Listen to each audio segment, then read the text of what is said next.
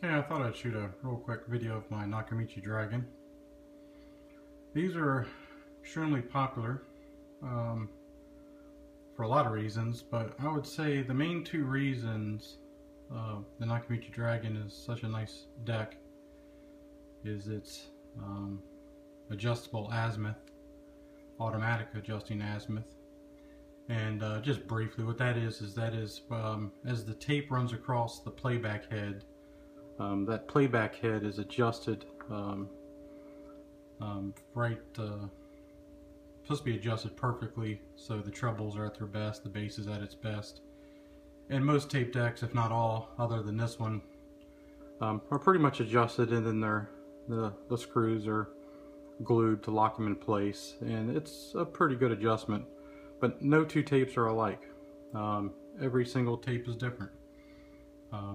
So Nakamichi came out with this auto adjusting azimuth head, and has like a plastic cable runs off a motor, and once the music starts to play back, the green light here, not this one, but the green light to play on the cassette door will start to flash, and it's actually adjusting the azimuth for the best sound. So obviously it's not going to do that till there's music on the tape.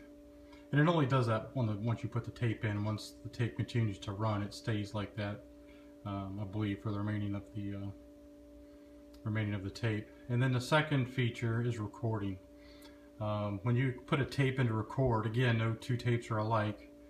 You tell the Nakamichi Dragon what kind of tape it is, whether it's normal, high bias, or metal.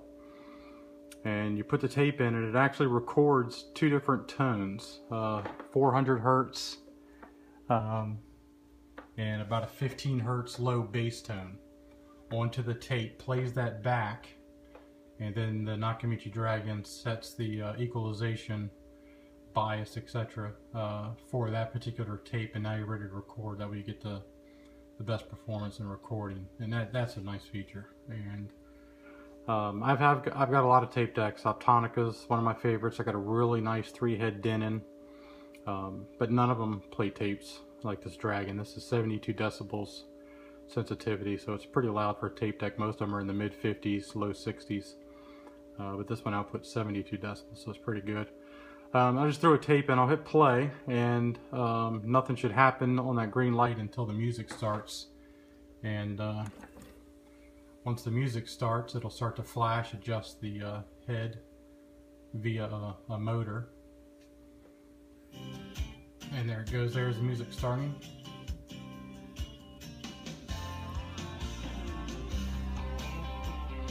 And then once the Dragon's got it where it's programmed at, it stops, and now we're at the tape head is at perfect azimuth, and the highs are incredible, and your entire cassette collection will come to life when you play it on a Nakamichi Dragon. It is incredible how this thing sounds. Makes all your cassettes fun again. But I'll do another video later of recording to show you how it records the two different tones. But that's just a short demo on the auto azimuth adjustment of my Nakamichi Dragon. And this is connected using my Pioneer SX850 as a preamp. And the amplifier is a 300B Gold Ox 2 amp.